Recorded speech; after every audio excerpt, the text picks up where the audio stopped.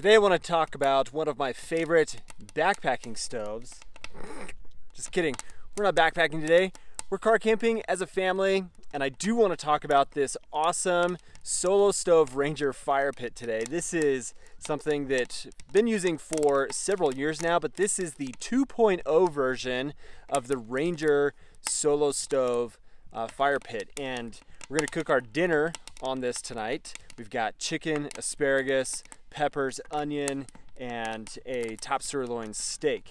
We've got a cast iron Solo Stove griddle that goes on this little stand, and we made pancakes and bacon on it this morning. So the Ranger fire pit is the smallest of the fire pit options from Solo Stove. They did just release the new Mesa tabletop super tiny fire pit, but for the large capacity fire pits, the Ranger 2.0 is the smallest that Solo Stove offers. And initially, when I first started using the Ranger fire pit, it wasn't quite everything that I wanted it to be because it's a bit bulky, and at the time I didn't really have the options of being able to do any cooking on the Ranger. And now you can see this little stand that is on top of this. This is an additional piece that you can purchase to then put a cast iron griddle on top of the stove to then cook on it.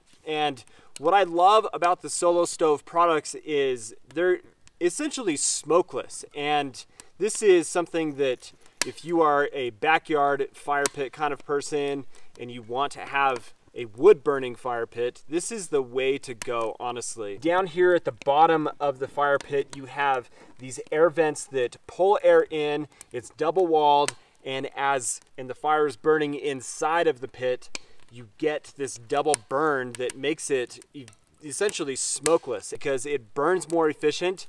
The coals and everything burn down super well, and you don't end up with everybody in the group having to constantly move around the fire pit as the fire is burning because wind is blowing that smoke into people's faces. But an important caveat to this is you got to have the space and the desire to want to take something like this out on a car camping trip.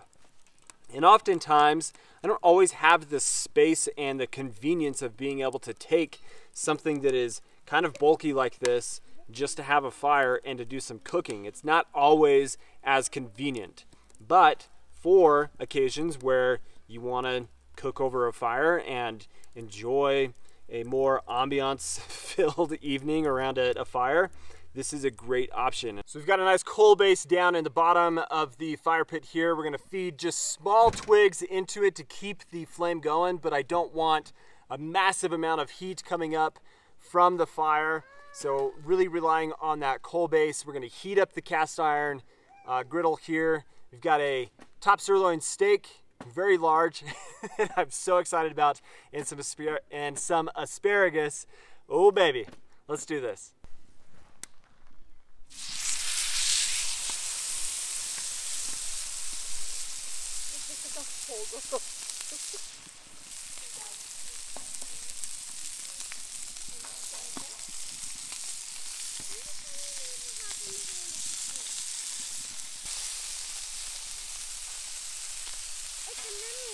We're having a great time.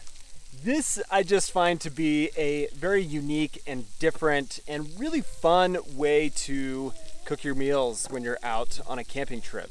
So it's fun to have things like this that make it available for you to cook a big fatty steak and some asparagus. And next up we've got chicken, peppers, and onion that we're gonna do kind of like fajita style. And that's gonna be, whew, delish.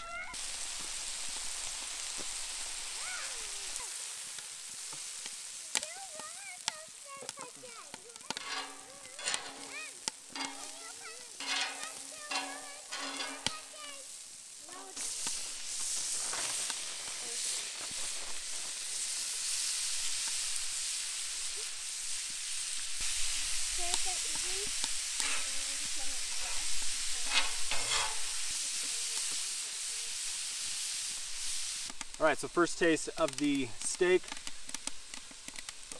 Whew, that's hot.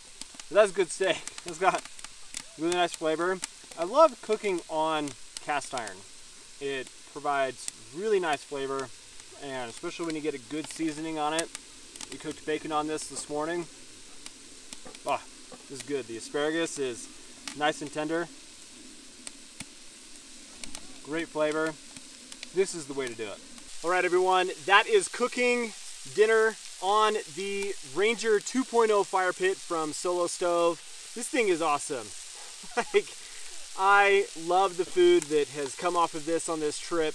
It's quite convenient, but like I said earlier in the video, there are some things about the size of it and some constraints to consider when trying to choose if this is the right thing for you. But if cooking delicious food like this is a priority for you, I'd highly recommend checking out this as a system. I can't wait to eat this. It smells amazing. Thanks for watching today, guys. If you're not subscribed to the channel, you know what to do. Check out the Solo Stove. Links down in the description. Hope you have an awesome day. See you on the next one. All right, so the chicken, the peppers, and the onion with the fajita seasoning. Oh, baby. This is awesome.